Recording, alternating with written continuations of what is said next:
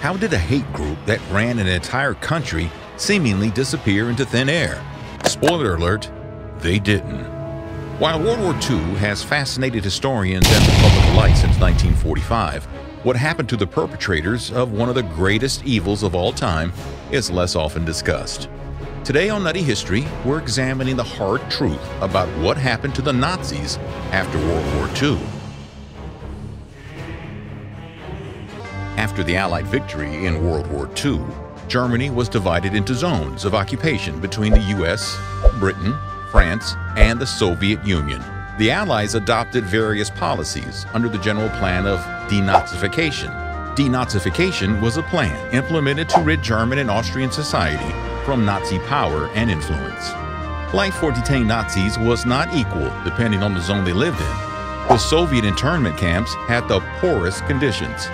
This prompted many to attempt to relocate to one of the Western zones under the guise of anti-communist sentiments. Of the most Western zones, French-occupied Germany was the most lenient area. In their view, Germany as a whole was responsible for the war, and they put less importance on classifying between Nazis and non-Nazis. In the 5 years following the war, about 400,000 Germans were detained in internment camps while awaiting possible penalties. This sounds like a lot at first, but when you consider that up to 45 million Germans at the time were either members or supporters of the Nazi Party, something doesn't add up. The problem with denazification was one of sheer magnitude.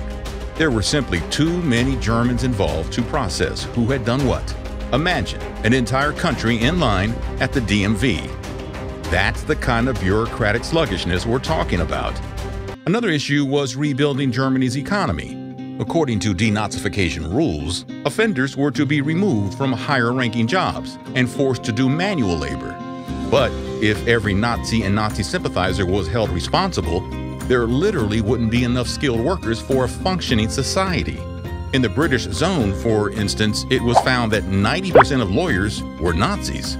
Since they couldn't very well have a functioning society without any law or order, Britain determined that 50% of the German legal civil services could be staffed by nominal Nazis. Nazis, but not Nazi-Nazis. The French zone encountered a similar problem with teachers. After firing 3/4 of teachers due to Nazi influence, they had to rehire them in order to have an education system. Reconstructing a country while simultaneously trying to categorize and penalize a large number of culpable citizens was far from a simple process. When denazification began, Eisenhower, an army general at the time, estimated the process would take 50 years. But by 1946, the Allied powers had handed over the reins of denazification to Germany. Wait, what? Yep, Germany was now in charge of enforcing their own punishment.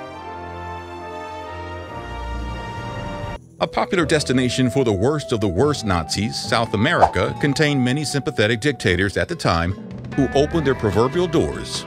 Up to 9,000 Nazi officials and collaborators are thought to have escaped to South America after the war. While Brazil and Chile had their fair share of exiles, Argentina by far had the most. Juan Perón, the Argentine president, was a pretty big fan of fascism himself, especially after serving as a military attaché in Italy early on in World War II. He also sought to grow his own country's power by recruiting those with particular military and technical expertise. Perón and his government officials worked to create rat lines for Nazi escape through the ports in Italy and Spain. He also aided in forging documents for leaving the country. Most of the Nazis made their way down the Pacific using falsified Red Cross passports stamped with Argentine tourist visas. Once they were in Argentina, most Nazis changed their name for a time to go into hiding, but some resumed living under their real names, as it became clear that Argentina would not extradite them back to Germany, even if their identity was discovered. Of course, Argentina wasn't the only country to poach Nazis for their own gain. As an arms race began between the United States and the Soviet Union, collecting expert scientists and engineers became a higher priority to the respective governments than punishing crimes against humanity. In 1945, the U.S. had secretly enacted the program Operation Paperclip to take German scientists and engineers back to the mainland, many of them Nazis, essentially as human weapons. Near the end of the war, Germany had realized the need for these skills, and German scientist Werner Ossenberg created a list of identifying names. A Polish lab technician ended up finding the list torn up in a toilet, which eventually made its way from M16 to U.S. intelligence. In addition to wanting these people for their own side, another crucial motivation of Operation Paperclip was preventing the Soviets from gaining their technical expertise. While called an evacuation operation, identified targets were essentially kidnapped and forced to the U.S., where they were held for months at a time for interrogation. Still, many of these literal rocket scientists went on to have incredibly successful careers in the U.S. and were part of the NASA space program, despite a suspected high level of Nazi involvement among them. For the most serious offenders that hadn't managed to escape into hiding, the Nuremberg trials prosecuted Nazis in 1946 for war crimes, crimes against humanity, and wars of aggression. These trials were important for determining international law, specifically when it came to prosecuting war crimes. They were also a crucial step in holding some of the most common criminals responsible for the Holocaust. The first and most well-known trial indicted 24 men, with outcomes ranging from acquittal to 10 years imprisonment to execution. 12 were sentenced to death. While the trials represented justice for some, 12 men receiving capital punishment pales in comparison to the millions that died in the Holocaust and the large number of perpetrators that were never held responsible for their actions. Some have criticized the legality of the Nuremberg trials, calling them an example of victor's justice and judicially invalid. Other criticisms have pointed to a hypocrisy of Allied nations prosecuting crimes against humanity after their own various wartime actions. After the Allied powers gave up their denazification efforts after only a few months, Germany was tasked with the challenge, though they were still occupied by Allied countries. Unsurprisingly, Germany adopted a looser set of rules when it came to identifying and punishing Nazis. Anyone born after 1919 was considered brainwashed and exempt from punishment. Of the public officials that the U.S. had removed from office, 75% were reinstated. And to avoid getting bogged down by the lengthy and pesky business of trials, 90% of Nazis were classified as lesser offenders. By 1948, the Cold War had become a greater concern for the U.S., and any remaining cases were sped through with proceedings that were legally sketchy at best. By 1951, denazification ended, and emphasis shifted toward paying reparations to victims and their families. From pardons and amnesties enacted by the German government, nearly 800,000 people were freed from any punishment or penalty. So, was Germany finally denazified?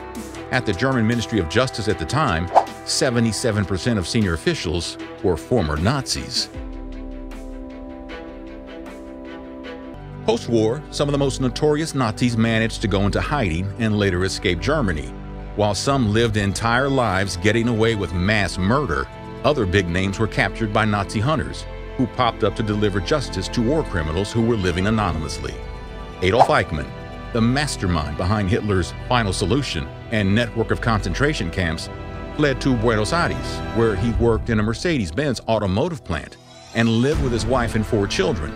It wasn't until 1960 that Eichmann was captured by Israeli agents, drugging him and flying him out of Argentina, disguised as an Israeli airline worker who'd suffered a head trauma. Despite protests for his return from Argentina, Eichmann was later tried and executed in Israel. Not all Nazi hunters were government operatives, however. Simon Wiesenthal, a Holocaust survivor turned Nazi hunter, tracked down Franz Steingl in São Paulo. Steingl was held responsible for the Action T4 euthanasia program that killed those with mental and physical disabilities. After Wiesenthal discovered him, Steingl was extradited to West Germany and sentenced to life imprisonment. As late as 2019 in the United States, Yaki Pauli was deported from the country at 95 years old. An historian at the U.S. Holocaust Memorial Museum discovered that Pauli had served as a guard at a forced labor camp during the war, rather than working on his father's farm, as he claimed in 1949. It's an unfortunate truth that not all Nazis were held accountable for their crimes. Nazi hunting has since died down, as most people alive during World War II have since passed away. That's all for this episode of Nutty History. If you learned something new, please like this video. and let us know in the comments what historical time or event you'd like us to cover next time.